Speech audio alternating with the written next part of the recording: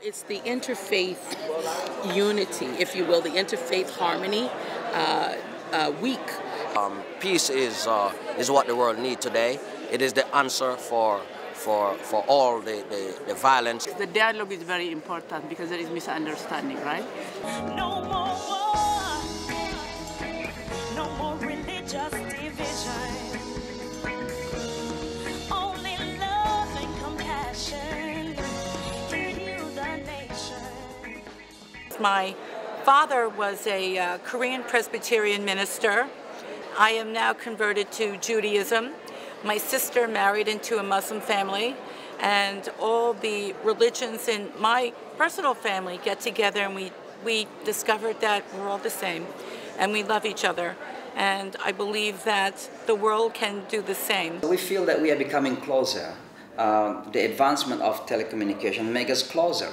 But at the same time, we feel that we are even divided more. I want you all to know that no matter what you go through, even in your hardest days, never to give up. There'll be a better tomorrow. There'll be a better tomorrow. There'll be a better tomorrow. There'll be a better tomorrow.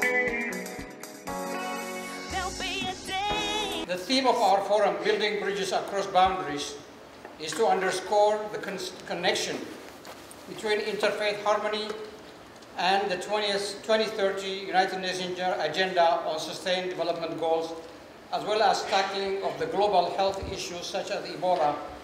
Two nonprofit organizations, the United African Congress, represented by its national chairman Mohammed Noor Hussein, and President Sadiq Wai, and Give Them a Hand Foundation with its chairman and founder Gordon Tapper, are partners in the Building Bridges Across Boundaries initiative. The program has three pillars: promoting interfaith harmony, sustainable development through the new United Nations 2030 Agenda, and global health with particular emphasis on recovery from Ebola. This forum in 2016 was the partners' fourth celebration of World Interfaith Harmony Week, established by a United Nations General Assembly resolution.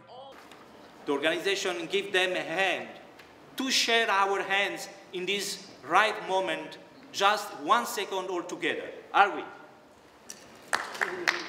UN ambassadors, representatives of religious organizations, NGOs and civil society, healthcare professionals, and honored guests filled the chamber of the UN's Economic and Social Council for presentations and a panel discussion.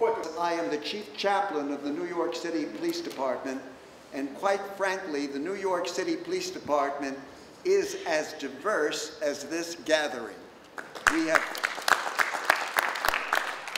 people of every race, religion, color, and creed conceivable in the ranks of our police department. Our members speak all of the various languages that are spoken here, and most extraordinarily, they get along magnificently. It is only when we stop othering the other, then we can begin to build any bridges and break down boundaries. And when we do this by beginning to see the other as ourselves. Today. So we have to understand then that we have one mother. We all co-equally have a right to those resources. Not some corporations, not some governments, but we the people.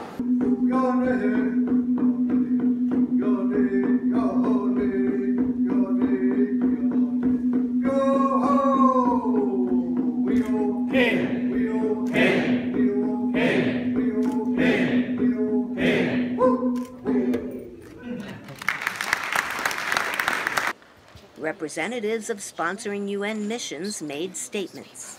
We stand to ensure that the noble and shared ideals of peace, of human development and well-being, of fulfilling humanity's potential, of safeguarding the earth as a home for all peoples. We in Ethiopia fully subscribe to the ideals and principles espoused by the World Interfaith Harmony Week. This is because we have a country of more than 90 million people with diverse ethnic and religious backgrounds.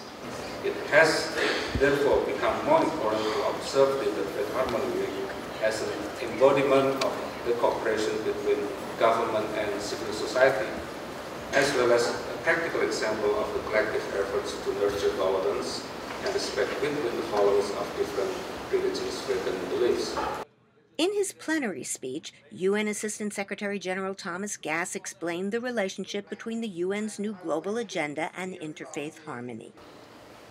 Ladies and gentlemen, the 17 goals, whether to tackle hunger and poverty, inequality, and the impact of climate change, or to make cities safe and promote safe drinking water, know no religious barrier.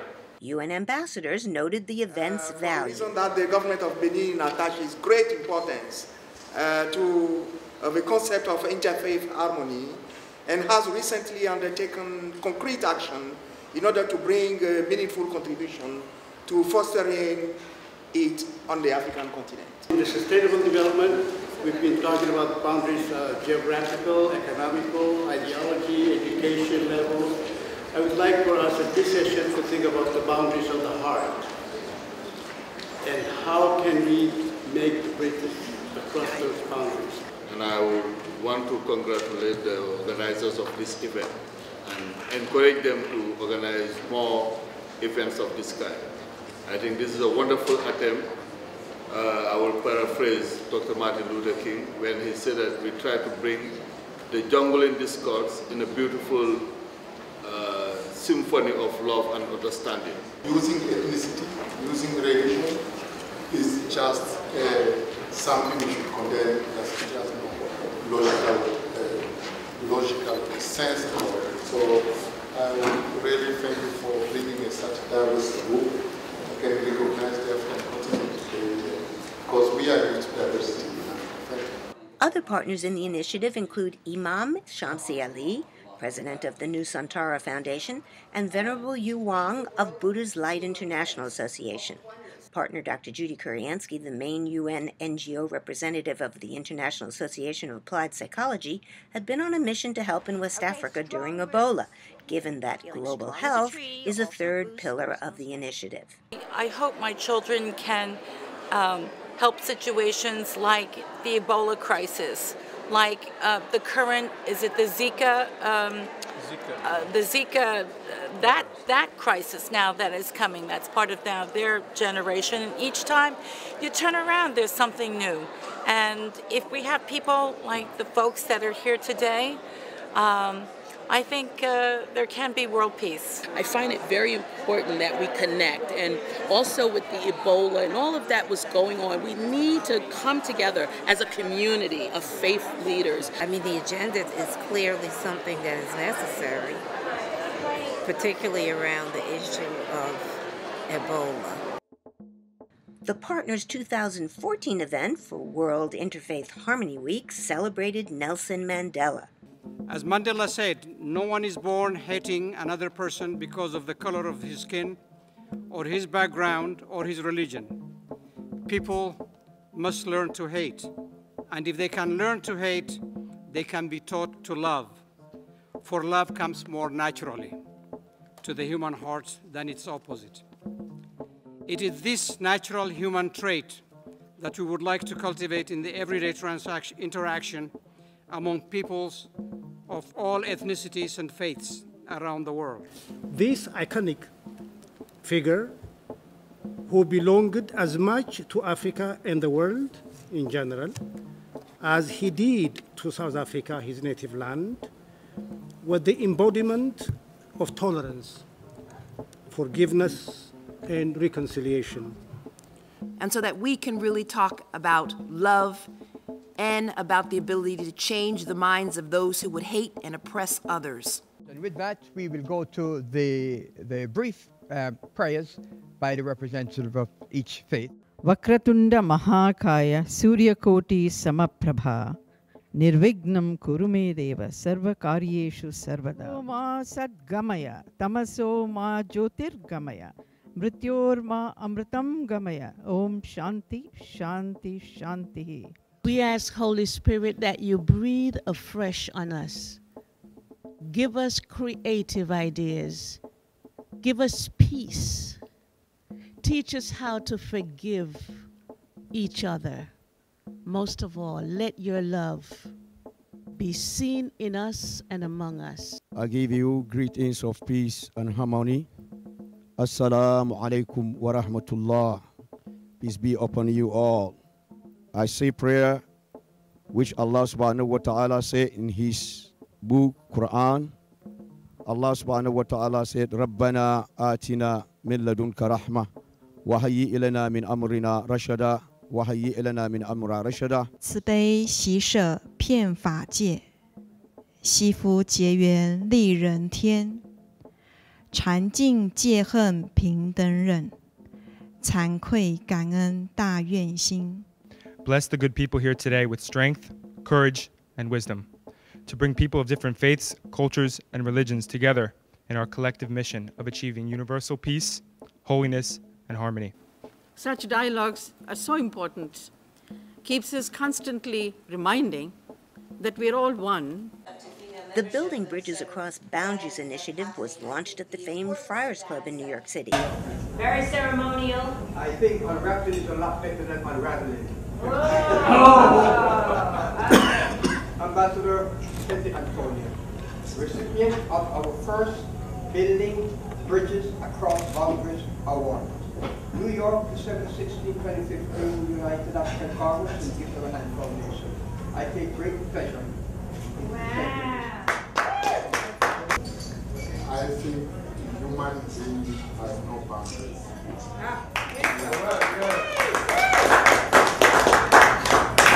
We are just human beings, good or bad. So if you follow, you try to define your friendship, looking at the face of the person, is tall or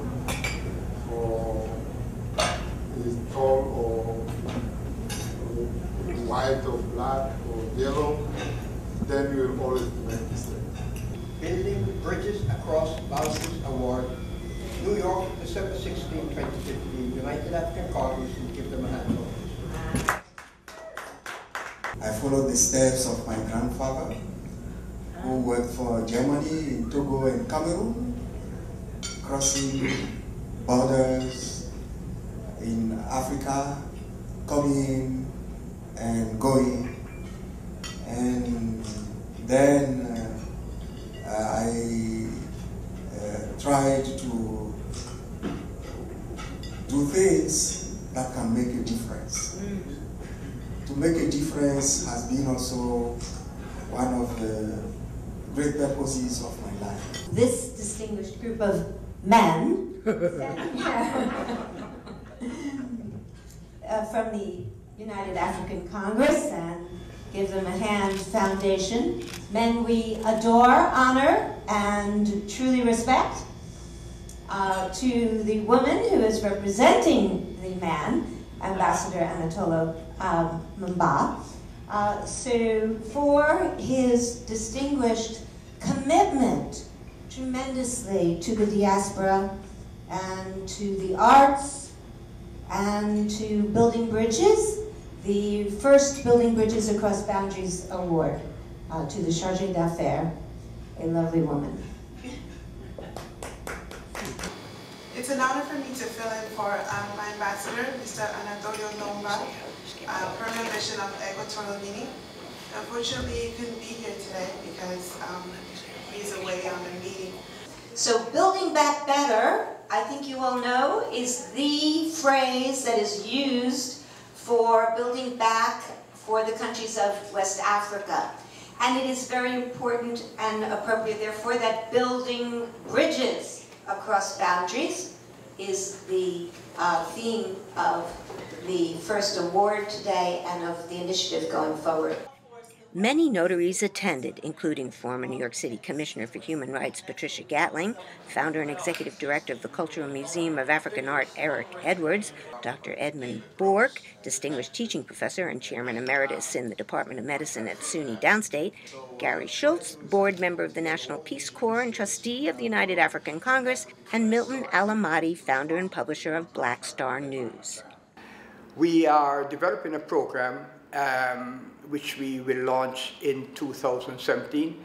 It will be a million immigrant march from Manhattan into Brooklyn to raise awareness about the plight of immigrants. I'm an optimist. Everybody across the world.